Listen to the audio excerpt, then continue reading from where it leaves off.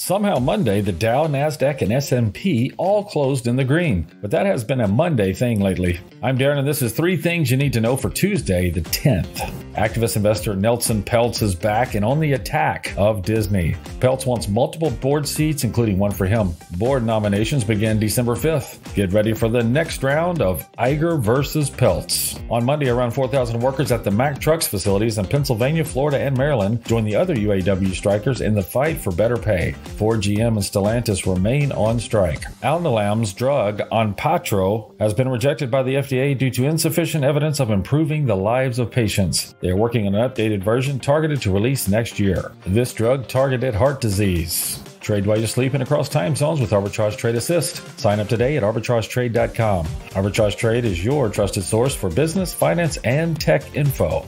Hi, I'm E.J. Williams.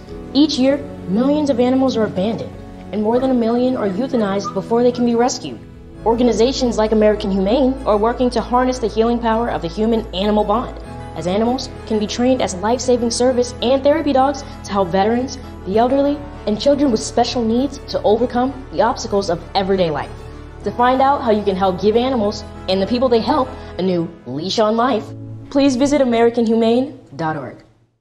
You down with OBV? What is OBV? On-balance volume is a technical indicator that measures the positive and negative flow of volume in trading. It's used to analyze the trading direction and predict the probable direction of near-term price changes. OBV adds volume on days when the price rises and subtracts it on days when the price declines. It's shown as a single line that can provide insights into the intent of market players. Investors can use OBV to make trading decisions and identify where to buy or sell an asset. OBV was originally developed by Joe Granville, and he first explained it in his 1963 book. A couple of limitations of OBV is that it is a leading indicator, meaning that it may produce predictions, but there is little it can say about what has actually happened in terms of the signals it produces, and it's prone to produce false signals. It can therefore be balanced by lagging indicators. Another note of caution in using the OBV is that a large spike in volume on a single day can throw off the indicator for quite a while. A surprise earning announcement, being added or removed from an index, or massive institutional block trades can cause the indicator to spike or plummet, but the spike in volume may not be indicative of a trend. I had a pretty normal mom life.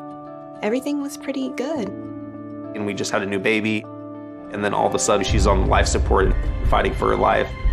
They told me my only chance was a heart transplant. And the American Heart Association helped make that possible. Their research helped save me. To learn more about how the American Heart Association is saving lives, go to helpheart.org. And now, the pick of the day.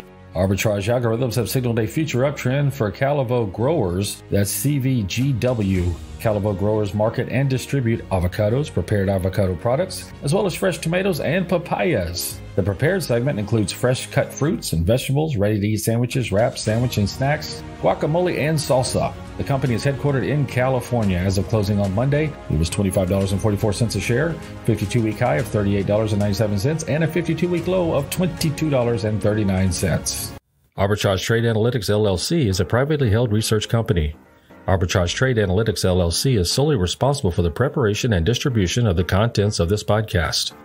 The opinions offered in this podcast are for informational purposes only and are not intended to function as investment advice.